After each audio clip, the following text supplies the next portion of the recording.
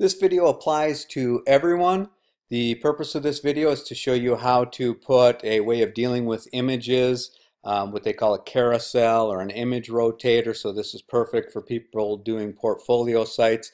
But regardless of what type of site you're doing, I want you to do this as part of the project. Unless you think you have a really good reason and you're doing something in place of it. But even if you're doing a very practical site, you could just have an image gallery of people using whatever practicality it is that you're preaching. Okay, so very important on this one, because we're about to make some drastic changes to the website, is that you back up before you start this one. And just to show you that I'm practicing what I preach, you can see like I'm 8 deep in backups here for both styles that I'm showing with the header or the navigation in the side panel. So the first thing that we're going to do is go to our page that's appropriate for this, and in most people's cases it's going to be the portfolio page. Ignore the fact that I have this test stuff up here. And in the name of being able to show you a little more here, I'm going to make a little change, and those of you who are dealing with the horizontal nav may want to make this change as well. Basically what's happening is this view is so small that our live view, it kicks the navigation over. If we were to view this inside of a browser, we can see what's happening here is it's just, it's about that size inside of Dreamweaver. Now this isn't pretty, and this is something that you would fix in a more advanced website by using media queries, and I showed you how to do that in earlier videos on the W3 site if you're interested in doing that on your website, but it's not a requirement. But what I'm going to do now is widen this figuratively so that it always takes up a wide amount of space so that it can't do this. And the simple fix for that is get to our main CSS page, and for the nav we are going to add in here width, and we're going to put in a high number like 1500 pixels. If we do a save all, test that in the browser, now you can see what happens is no matter how small it gets lost, which is not great for a phone, but hey, that's, like I said, that's the advanced stuff, or you can tackle it now if you wish. But what's very nice for now is it gives us more space in here. And if that does bother you, you of course can take this out or never put it in the first place. Okay, so what we're going to do is get to our source code for the portfolio page or whatever page you're putting this on, and we want to get to the section. And all of what is in the section is going to be replaced. So just click on it, make sure you know where it starts and ends, because we want to keep the tags. We just want to delete what's inside of there. And then keep the cursor right there, right between the two section tags. And then we're going to go up into the panels. We're going to go to Insert. We're going to make sure that Bootstrap components are selected here. And then we are going to click on Carousel. Now a lot happens here as soon as we click on this.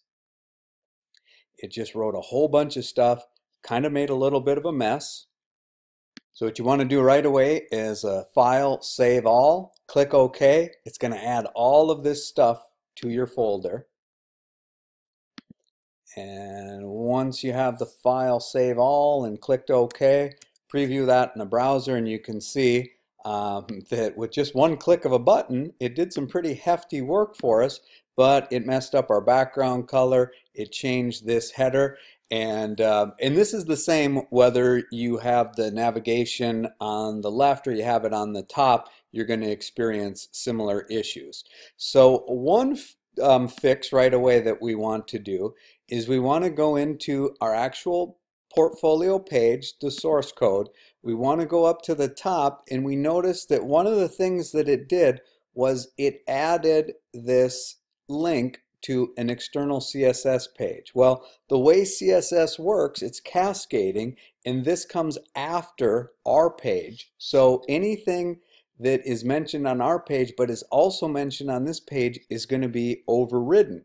That's why some of this stuff is messing up. So the first thing we're going to do is select all that, do a Command X, and then or a cut, and then we're going to paste it above.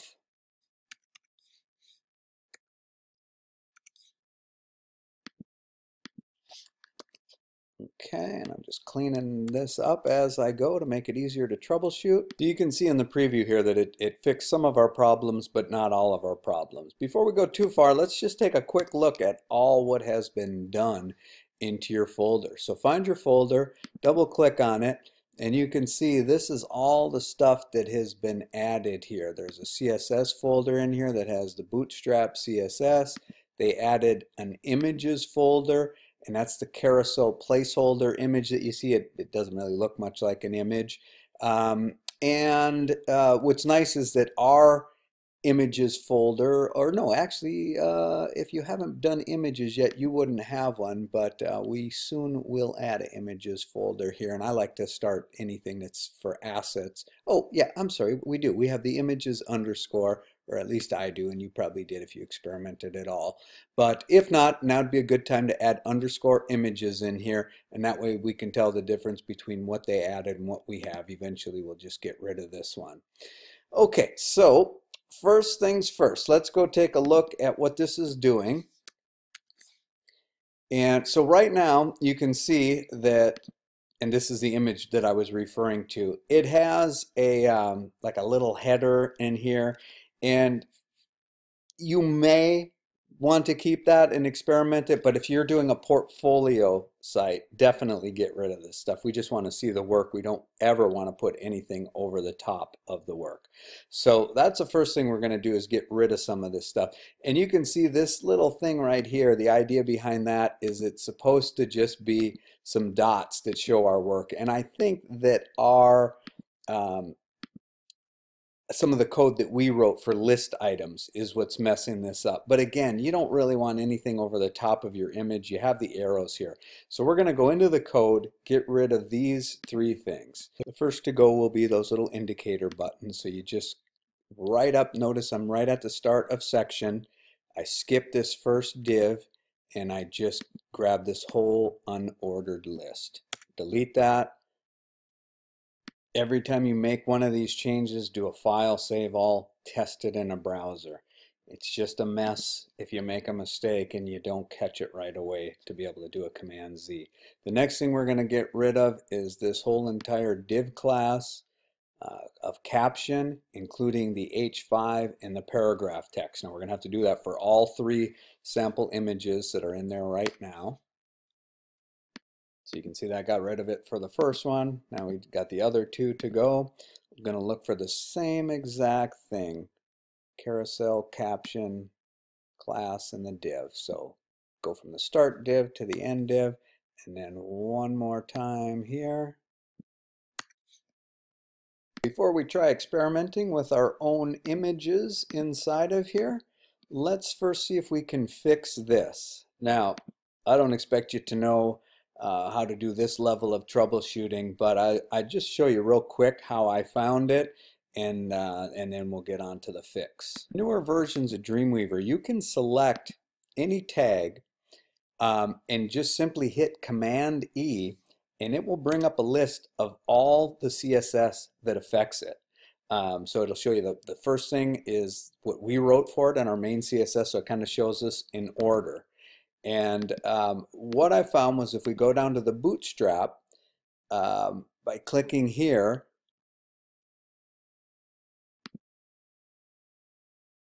getting a little deeper in here, we can see that there's this bottom margin that's affecting it. So I started experimenting with that. But what I found out, the two things really that are messing with us is that they give the font a weight in here. That's why it looks thinner than ours. And then they give a line height.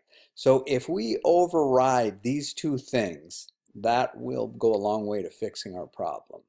Now you can't, and you don't want to just simply like click on it in here and delete it, because it could cause other problems. I mean, this is this whole Bootstrap thing where if you want to see craziness, just click on the Bootstrap CSS right here and look through the whole thing. I mean, there's hundreds, maybe thousands of lines of code in there. So what we want to do is go back to our code and just write it, because ours comes after. Try my best to make a long story short here. So in header H1 in our CSS, what we want to do is go in and we want to address the font weight and we want to address the line height. You would think just font weight of normal would have got us back to normal, but apparently the font that I used in here was a little bit heavier. So try font weight normal, see if that fixes it. If not, try font weight bold. Line height we defined up in the body is 2 M's. So try line height 2 M's. What I found was on the horizontal bar to match my design, I actually had to keep experimenting with this number and I came up with 1.85 M. And if you're doing the vertical navigation, font weight, again, try normal, then bold, see which one works best. And then line height of 2 M's seems to work perfect for the vertical navigation. For those of you doing the vertical navigation, it was just the H1 tag that we were targeting.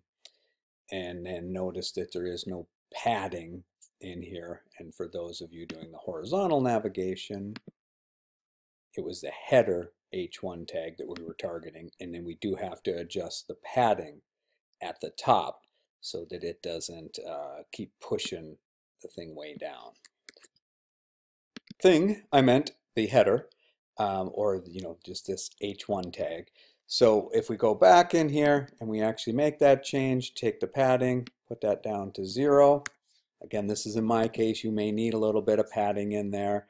But we take a look at this. We can see that with enough tweaking, we get it to look exactly the same on the portfolio that it does on the other pages.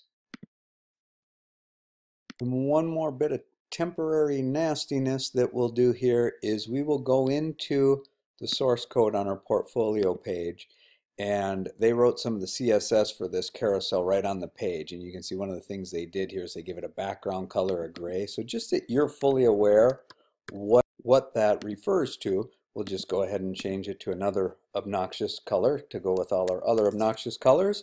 And you can see that's what it's doing. So obviously we're going to have to change that to our background color. But our big challenge right now is figuring out what is the ideal size to make our images.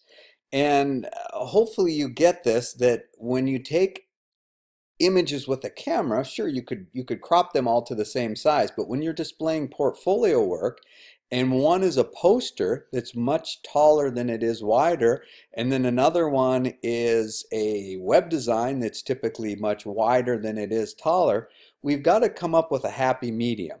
As I've been telling you, I have these images that I'll make available to you, or you can use your own images. We're just going to do a quick little experiment to see what the images look like in there. So what I'm going to do is I'm going to put a crazy big one in there, and then I suggest you kind of follow what I'm doing here and put in an image that's approximately 1,000 by 500, and then one that is about 800 by 600. And what we're going to do is drag this to our images folder. And then we just want to make sure before we actually publish our website that we delete any of these that we're not using. We just don't want them taking up space. So with a couple images in our underscore images folder, we'll go back into Dreamweaver. What we want to do is see where their images are and replace them with ours. And the easiest way I found is if you look at the alt here, it says first slide, and then the alt says second slide, and the alt third slide. So we know right before that, this is what we need to change. And if we take and put our underscore in front of images, and then we delete everything from the title all the way back to that /, and then type in the /, it opens up the folder for us and makes it easy to select the image. Then I just double click, puts the image inside. And for the second image, I'm going to put in the 1,000 by 500, and then the third one, I'll put in the huge image. So if you need to pause this just to make sure that you have the same thing, and as a reference you can see there's a background color I changed to pink, and then the 3 images that we put in. We'll do a file, save all, preview in the browser. Next video I'm going to show you some hints for making the optimal size images so that you don't have to worry about things like the arrows changing position and having a humongous image in here that we'd have to scroll to view.